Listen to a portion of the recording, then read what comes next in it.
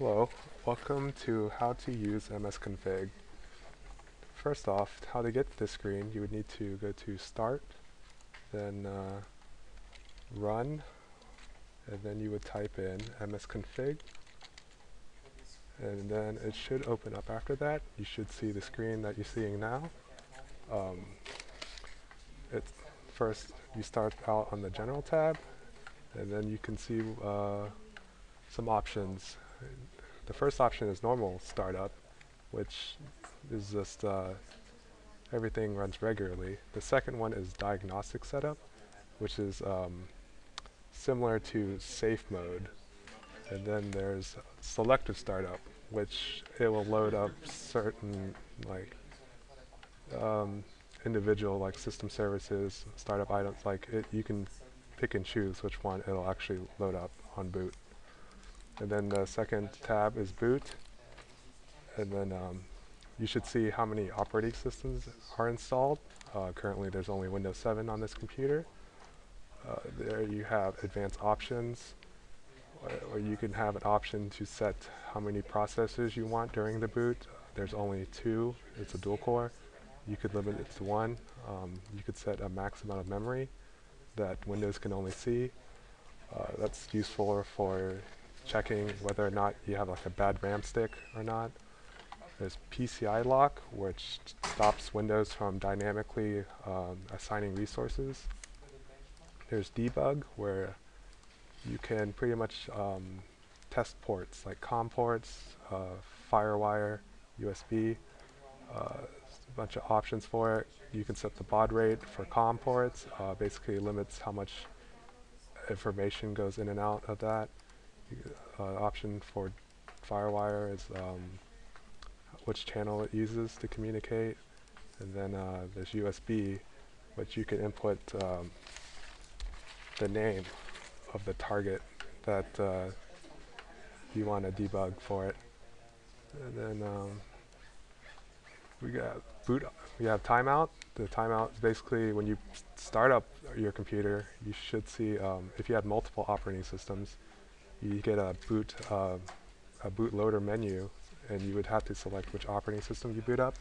This basically lets let you designate how much time you have to select the operating system to boot. And then over here on boot options, there's safe boot.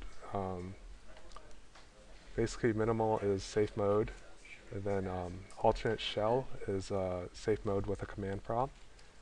Active directory repair is it just loads up directory services. And then a network is safe mode with networking, and it's like a basic networking, generic like TCP/IP configuration is only used.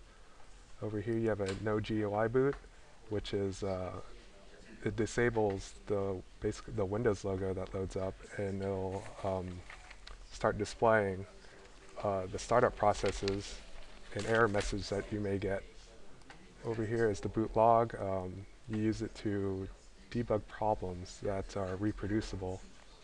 And then base video is you boot up with a basic VGA driver for your video card, like nothing fancy.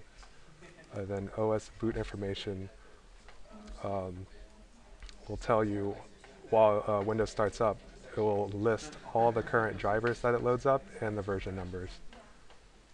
And then over here we have the Services tab. It lists all the current services that runs on your computer, that loads up when your computer starts up.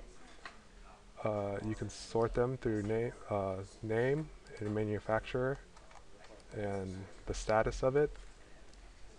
And then there's the option here to hide all Microsoft services, which is helpful because you automatically assume anything by Microsoft is legit. There's a button over here, enable all, disable all. It's just for convenience. There's anything special to them. If you disable any, hit apply. Over here on this date disabled tab, it'll show you the date that you disabled them.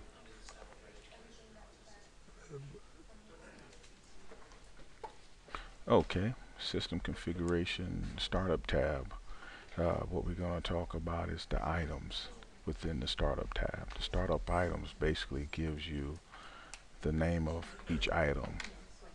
This is the startup tab, the startup item.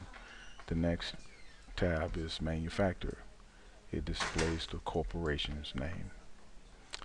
The next tab is command, displays the file path. The next tab is location, displays the registry path. The next tab over is location. Location displays the registry path. So going back to command, command displays the file path. Alright, so moving along is the system configuration displays the date it was disabled. This can also be used to disable spyware and all unwanted startup programs. Okay, if you look further down, you have a enable and a enable all and disable all button. And also you have the OK and the cancel along with the apply and help. Okay, the next tab we have is tools. And the tools is pretty self-explanatory. The tool name basically is the tool names and detailed description. And you also have a description which pretty much gives a detailed description of that tool name that you select. And furthermore, whatever tool name you select, you can also launch it. So and you have the launch button right here that can launch the tool. Once you've looked in that area there, you can click OK or cancel to get out.